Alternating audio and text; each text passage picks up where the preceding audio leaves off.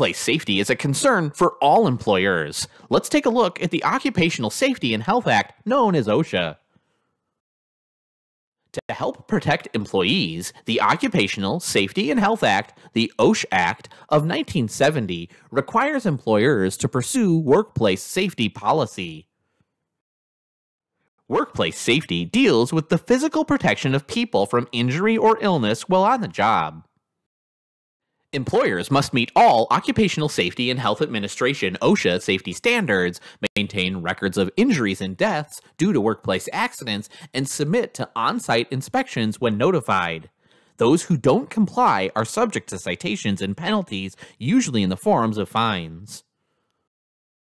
Willful violations of the Act that cause death are punishable with a fine of up to $500,000 for the organization and $250,000 and up to 6 months in prison for an individual who is found culpable. Today, the HR department commonly has the responsibility for ensuring the health and safety of its employees. In addition to many specific requirements in the Act, the General Duties Clause of the OSHA Act covers all employers. The General Duties Clause also states that each employee has the duty to comply with the occupational safety standards, rules, and regulations that are set forth by the employer as well as the Act. 1970, the year the OSHA Act was passed, job-related accidents accounted for more than 14,000 worker deaths in the United States. OSHA has the broad authority to investigate complaints and impose citations and penalties on employers who violate the Act. OSHA is responsible for setting federal safety and health standards and promulgating those standards with employers. OSHA is also responsible for all employer inspections. Inspections are made without any advance notice to the employer and are done based on the following issues in priority order, starting with imminent danger, followed by catastrophes like fatalities or hospitalizations, worker complaints and referrals, targeted inspections in high injury rate industries, and follow-up inspections. The employer can decide not to allow an inspection without an inspection warrant, a court order establishing OSHA probable cause for inspection, but this is generally not a very good idea on a number of levels, as you might imagine. In general, it makes more sense to allow the inspection to go on in accordance with OSHA rules. The employer has the right to get the inspector's credentials, including their name badge and badge number, and to receive information on the reason for the inspection, either the employee complaint or the program inspection information. Assuming that an inspection is allowed, we need to be aware of some things that we have the right to and that we should do during the inspection. If the inspection is being conducted due to a worker complaint, we have the right to get a copy of the complaint without the employee's name, and we want to do so because we want to know what's being alleged. And secondly, we have the right to have a company representative accompany inspectors as they go through their site visit, and we, as well as an HR representative, want to accompany them. Employees' rights during inspections include the right to refuse to be interviewed, or if an employee agrees to an interview, they can request that the employer representative be present or that the interview be held in private. OSHA requires that all employers maintain information at each work site that describes any chemical hazards that may be present on site. Safety data sheets, known as SDSs, are documents that provide information on a hazardous chemical and its characteristics. Common OSHA violations are as follows: willful, serious, other than serious, de minimis, failure to abate, and repeated. Willful and/or repeated violations can bring the employer up to a $126,749 fine for each violation. NIOSH works under the umbrella of the Centers for Disease Control and Prevention, known as the CDC. NIOSH was created as a part of the 1970 OSH Act, and its mission is global in scope. NIOSH is the federal agency that conducts research and makes recommendations to prevent worker injury and illness. NIOSH notes three major goals in its strategic plan: to conduct research, to promote safe and healthy workplaces, and enhance international workplace safety and health through global collaborations. The organization identifies workplace issues that can cause injury or illness and creates standards for those issues.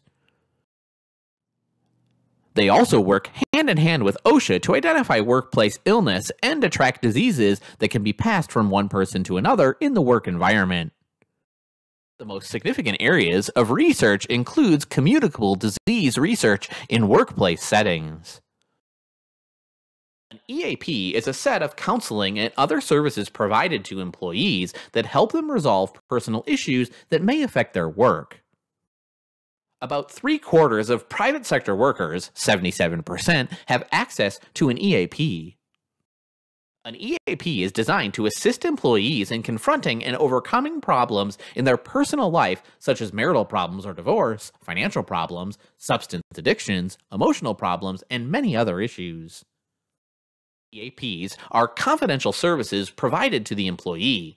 The employee can contact the EAP and receive counseling and/or treatment for emotional or other personal issues as necessary.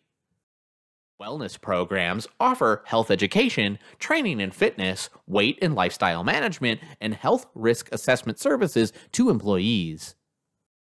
Employee wellness programs, known as EWPs, work to help our employees become more healthy and fit and to lower the incidence of types of health problems that cost employees and employers significant amounts of time, money, and energy every year.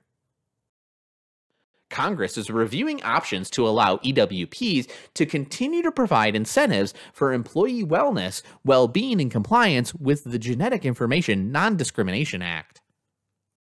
Our managers will want to stay apprised of changes in regulations concerning these EWPs. Ergonomics is the science of fitting workplace conditions and job demands to the capabilities of the working population. The CDC identifies the goal of ergonomics as being to reduce stress and eliminate injuries and disorders associated with the overuse of muscles, bad posture, and repeated tasks. Workplace ergonomics focuses on the design of jobs and workspaces to limit the repetitive stresses that employees face during their daily work.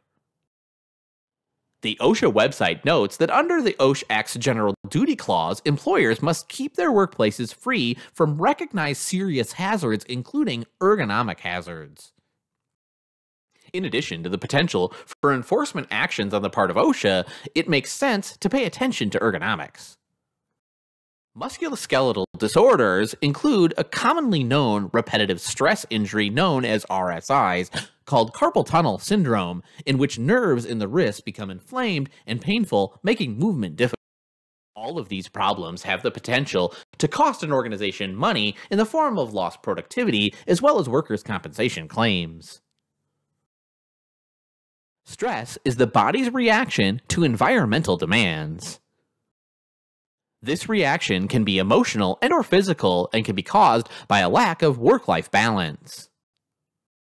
According to Forbes, 35% of Americans have thought about leaving a job because of stress at work, and 42% have actually done so. Absenteeism is costly, and there's a relationship between absenteeism and workplace stress. Stress levels are on a continuum from low to high, but stress is an individual perception matter. Some people are better at handling stress than others. Stress is functional when it helps improve performance by challenging and motivating people to meet objectives. On the other hand, too much stress is dysfunctional because it decreases performance. Burnout is a constant lack of interest and motivation to perform one's job. Burnout results from too much stress. Stress that is severe enough to lead to burnout is dysfunctional stress. There are 5 common contributors to job stress: personality type, organizational culture and change, management behavior, type of work, and interpersonal relations. Management is the process of reducing stress and making it functional.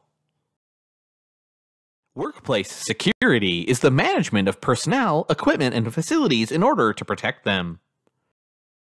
Workplace security is concerned with mitigating risks to the organization and to its members. Cybersecurity is the use of tools and processes to protect organizational computer systems and networks.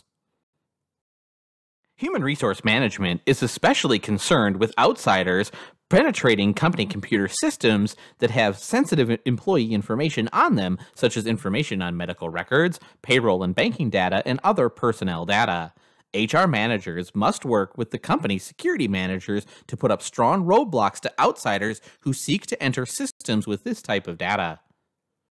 Human resource professionals must work with company computer security managers to make it as hard as possible to get access if a person is a non-authorized user.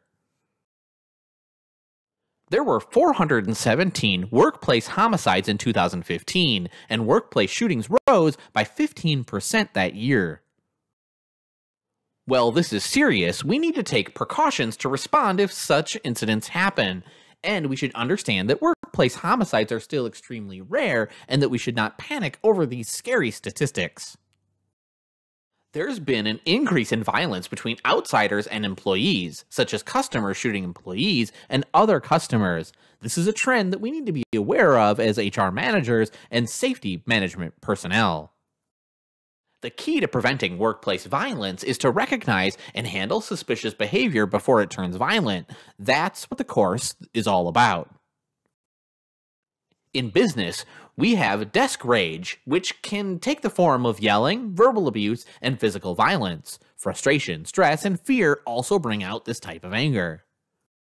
In fact, violence is almost always prompted by unresolved conflict, and the violence also takes form of sabotage against other employees, backstabbing, spreading false rumors, or the organization, like damage to property, to get even.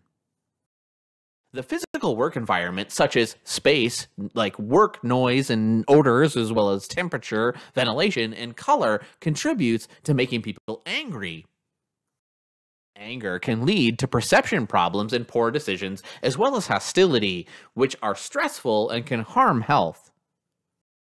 Letting anger build up often leads initially to passively not doing or saying something, but then later blowing up at another person. Here are some tips for effectively getting rid of anger.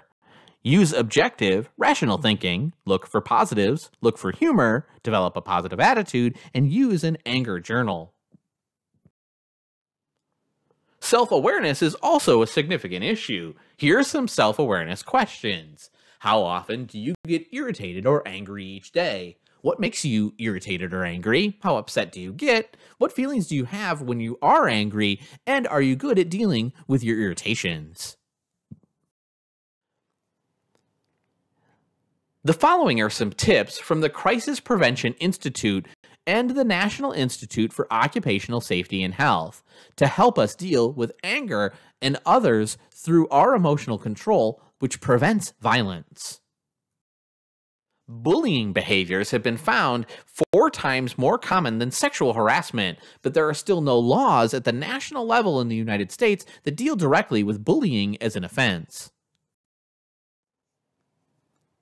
Organizations need to address an issue in company handbooks and provide training on processes that should be used if someone suspects bullying behavior or if themselves are a victim of such behavior. The #1 preventative method is to train all employees to deal with anger and prevent violence, which is what we're learning in this course. There are 5 simple steps to keep in mind when it comes to preventing violent behavior in the workplace. Develop a policy. Train all employees, develop mechanisms for reporting violent behaviors, investigate all reported incidents, and take prompt, fair disciplinary action.